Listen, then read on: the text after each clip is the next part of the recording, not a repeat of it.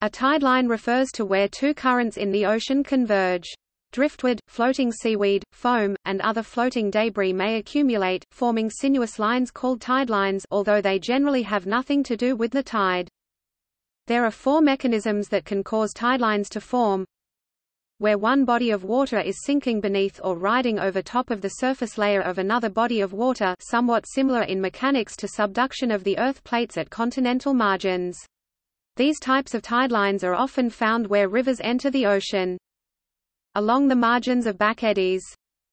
Convergence zones associated with internal gravity waves. Along adjacent cells formed by wind currents.